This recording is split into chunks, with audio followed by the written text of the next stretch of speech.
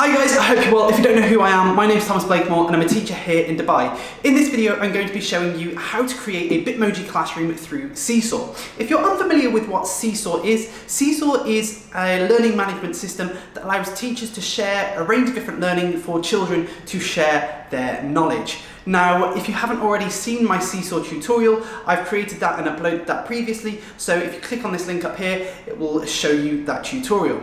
Within this tutorial, I'm going to show you how to create the Bitmoji classroom, similar to what I have previously, but through Seesaw. And what it allows you to do is perhaps better than the previous tutorial before. Seesaw have provided a range of different updates that then allow you to do some really incredible things that I hope to share with you in this tutorial. If you do enjoy the video, please take the time to like it, that's always really appreciated. And if you are new here, I make a range of teaching videos more specifically focused on EdTech recently, so take the time to subscribe for future content. Within the description, you'll also find a range of different free Bitmoji classroom templates that will become useful within this tutorial, as you will see. So if you find them useful, please take the time to pay it forward by donating to a food bank, as I know many families out there in the world will be struggling at the moment. I have also included my Buy Me a Coffee link. That's there, although it's not something I expect. So let's jump straight into the tutorial.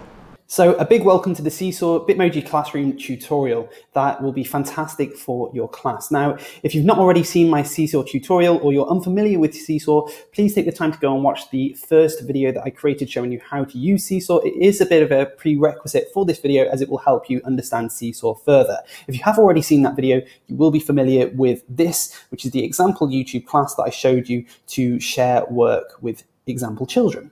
So what we're going to do for the purpose of this video is create a Bitmoji classroom. I'm going to show you how you would then share that with the children, and if you want to, for the children to then be able to create their own using the template that you set. Now, there's a range of ways you can do this. If you don't want the children to create their own, you would just simply post student work that the children would then comment on. Assign activity then allows the children to complete their own bit of working and share their learning and bits and pieces like that. So we're going to click on that one for now. And as I said before, the advantage with Seesaw is that it is free. So everything that I'm showing you now is something that you can go and do straight away from here with this free learning management system. So we're going to start off with our activity name, which is Bitmoji Classroom. And student instructions, a bit like Google Classroom, you can share instructions. What I like about Seesaw is that you can add voice instructions too. Now, the multimedia instructions is your way of sharing a photo, drawing, you can share a video, but we're going to focus on this drawing element. After we've done that and we've created our own Bitmoji Classroom for the children to have a look at, we're then going to share a template for the children to either create their own or to adapt in some way with whatever you choose. So to start off with, let's have a look at how you create. So we're going to go to create and attach a drawing.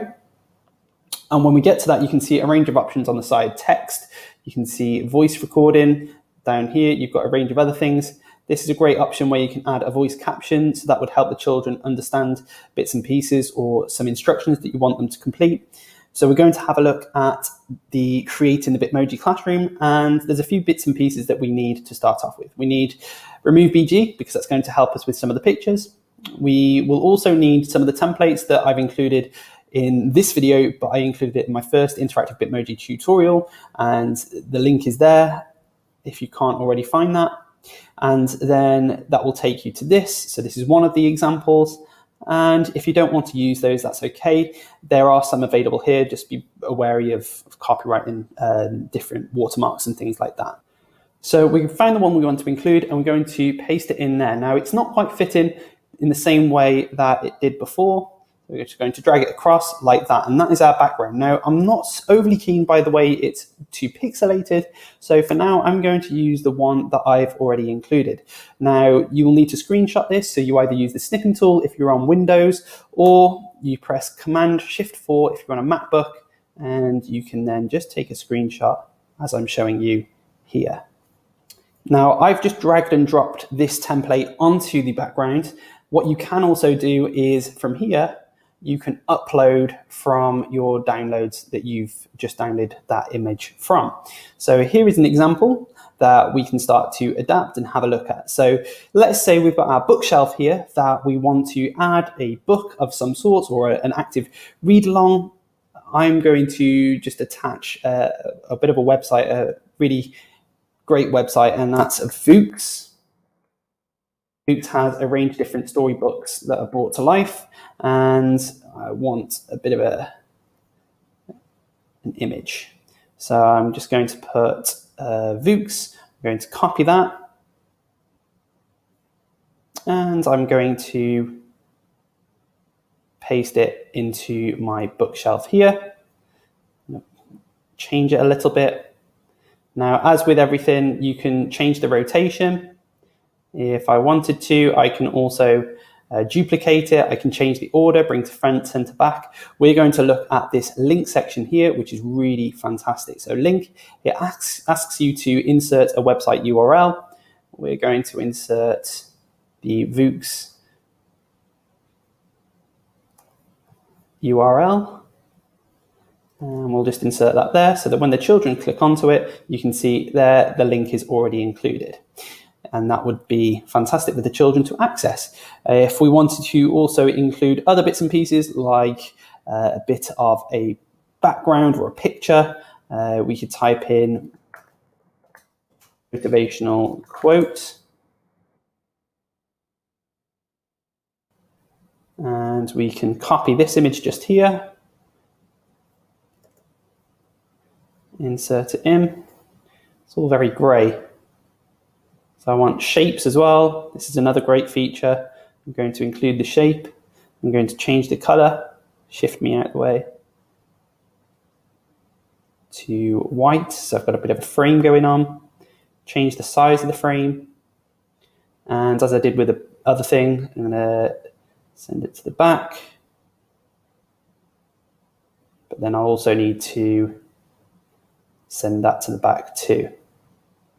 So it's a bit more fiddly than Bitmoji Classrooms due to the way that they're ordered. You can see here we've got a frame. Just make sure you shift that background back too. Now, if you wanted to link that, you can also link that to something. You can also link a book. So let's say we go to Harry Potter.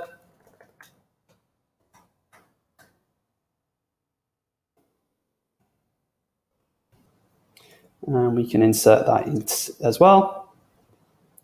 Now, on this Wizarding World page, there's actually a Daniel Radcliffe read-along, so I'm just going to use this because I want the children to listen to Daniel Radcliffe read the book, and I'm going to, again, link that in there like that. If I wanted to decorate this further, I could include a plant pot clip art, and I really like this one here. Now, you will notice that when I press paste, it has that white background that we don't want. So because the white background's there, what we're going to do instead is we're going to save the image, download 7, and we're going to upload it to remove BG.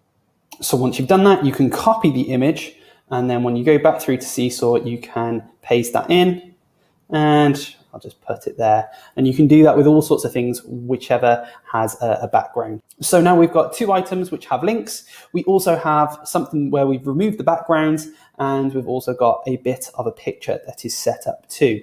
Now, if you chose to, and you're on something like an iPad, you could also then write bits of work. What we've done here is completed our own Bitmoji Classroom, but there's one thing missing, which of course is our Bitmoji. So here, we're going to tap onto the Bitmoji add-on. If you're confused on how to add that in, I've made a range of different tutorials showing you how to add that in.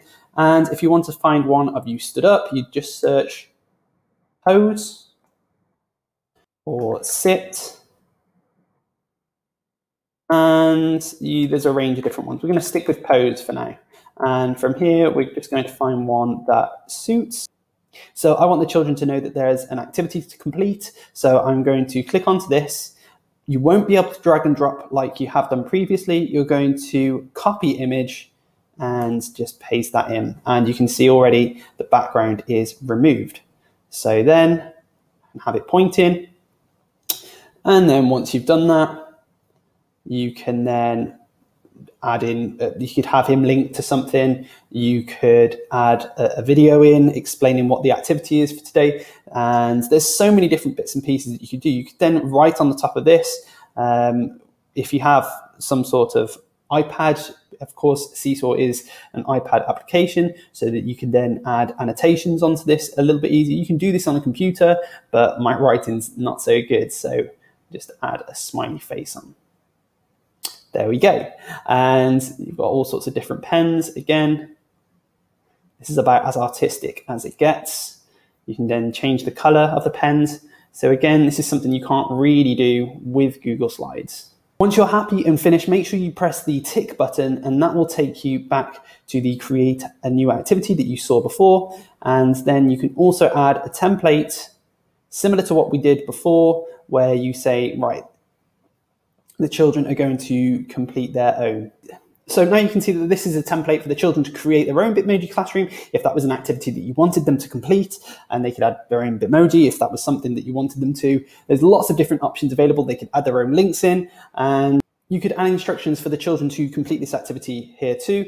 You could add it as text, you could add a picture, you could add a link to something else. You can add captions, which is a fantastic way of giving instructions too, but then the children can complete this activity too, and you press tick, as this is the activity that the children are going to complete. Once you've done that and you've put the instructions that you need to, then you're going to go down and you're simply going to save it. And then I would need to assign it. Change the folders if needed. So this is going to be an English activity. No, it's not maths because it's got the calculations. And then we're going to assign it to one class. And there we go, we've assigned the activity.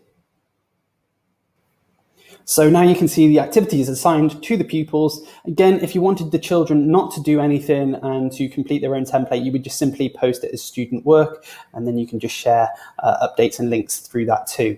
And that marks the end of the tutorial. If you found this video useful, please take the time to like it, that's always really appreciated. And if you are new around here, please take the time to subscribe and hit the notification bell so that you don't miss future content related to teaching and travelling. If you also think this will be useful for someone else, please take the time to share this video and check out some of my other videos related to EdTech that I will link after this video finishes.